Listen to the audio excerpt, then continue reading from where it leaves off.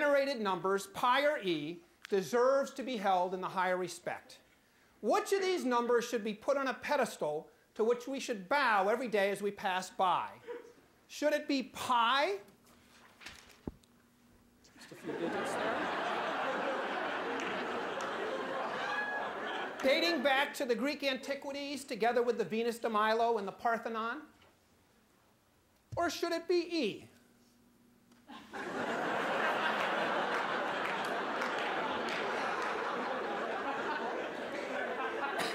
Pariah of the Renaissance, embarrassment to Euler, shunned by the neighboring numbers 2.7 and 2.8. Now, Professor Garrity is going to try to use facts and figures to confuse the issue. He'll have formulas and series, integrals and derivatives, but don't let that confuse you. I have facts and figures too.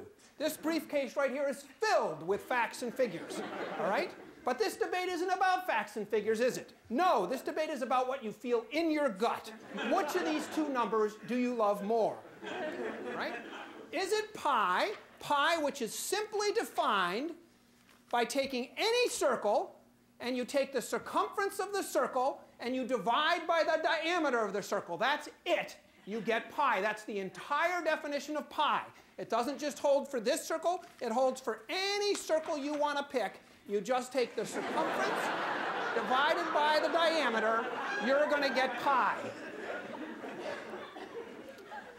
Every circle in the universe has pi embedded in it as a fundamental part of its makeup. Every round frying pan, every can of Diet Coke, every doorknob,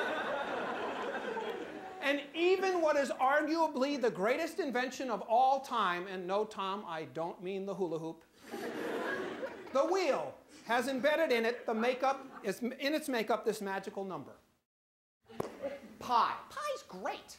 Who doesn't like pi? Everyone likes pi. Pi is popular. I agree. You go out in the streets and ask people about pi, and they'll go, I like pi. Everyone likes pi. Even small children like pi.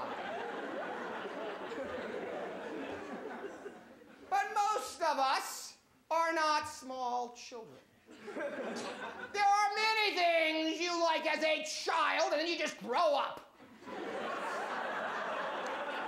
Of course, pi was discovered in, 500 BC.